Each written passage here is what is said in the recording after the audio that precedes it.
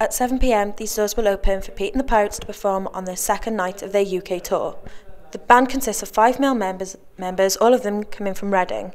Their first full-length album, Little Death, was released on 17th of February 2008, and now after 3 years the band are releasing their second album, 1000 Pictures, in May. They have extensively toured the UK and Europe and played at both South by Southwest and CMJ festivals in the US.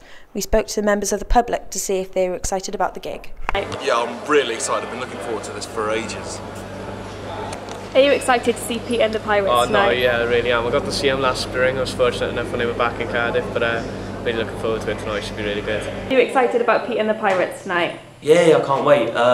Getting all my work done is going to be a good release, and Lennon Musical's a really good venue, so I can't wait. It'll be good.